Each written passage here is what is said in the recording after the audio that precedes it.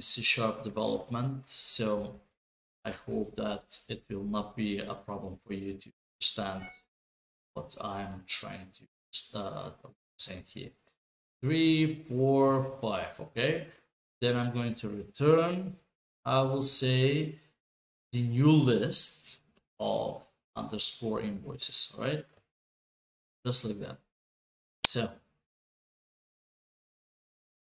okay, there we go. So this is perfect. Up to this point, we have the invoices, the invoice, but now we said that this is part of our feature 1, right? This functionality, okay?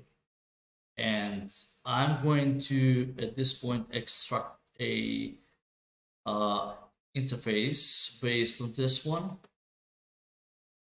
based on this class, and I will close it because that's what I needed. So imagine now, the idea is, imagine that you have a bunch of invoices that you have to do some operation with. Maybe saving, maybe deletion, maybe process payments, maybe send an email and tell the customer something or something like that. So we have those invoices in a collection, and now how do we do the processing, right? Well, that's what we're going to do under the feature 1, right? We said that's based on the feature 1. So feature 1 is going to be welcome to invoice processing, okay? There we go. So that's going to be our feature 1. I mean, obviously, this is not really the adequate naming which I've chosen, but let's keep it this way. Let's keep it simple so that you know that this is feature 1 and that the invoicing processing is actually part of it. Okay. Now, at this point, we have to do some coding, obviously. And I'm going to do everything under this feature 1 to keep it simple. I will not separate things into other classes, just not to confuse you. All right. So we have already an interface of the invoice, and I will call it here. Invoice equals to invoice, right? These are not new things for you, and you know that. That's how we instantiate or initialize a new invoice of invoice class. And then I'd like to get a list of invoices at this point, right? And I will say that this is equal to what? To I, and then I will call the invoices to process, right? Invoices to process. This is when now I will pass in our invoices collection. Okay, remember this one right here, or let's open the interface where we have a collection of invoices. All right, if it's easier, and this is our method that processes it. Okay, so at this point I have the bare bone things, and now we have to add the invoices for processing somewhere. Oh my goodness. Now this could be either another collection of a typed list, an array, maybe a database, it doesn't matter. But for my actually purpose right here, I've chosen to use query. So what is really, I mean, query is actually an interesting thing. It's an interesting thing for that falls under the collection, okay, and we can store actual information there of simple or generic data types, and we can also store complex actually information of complex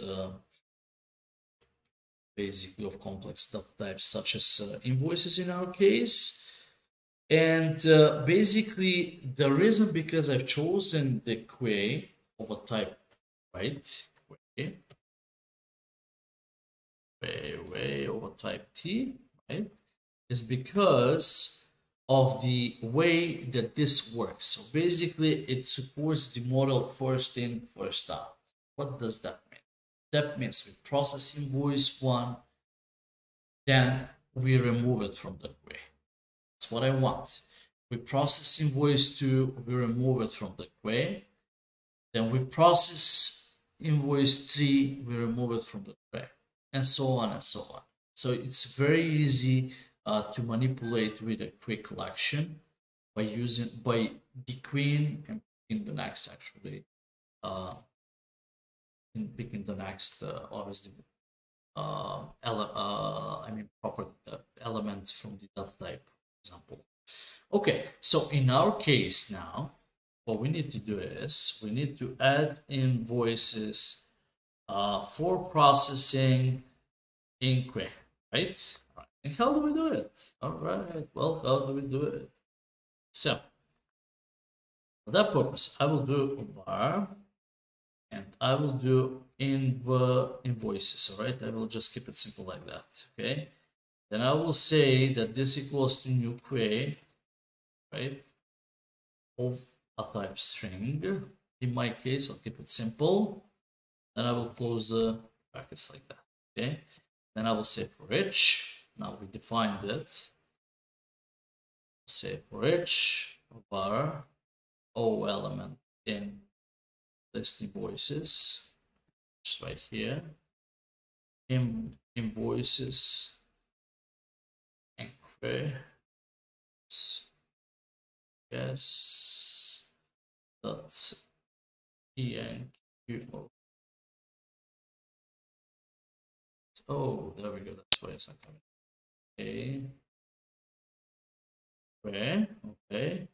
Add the invoices, the invoice number. Okay. So what did I do here?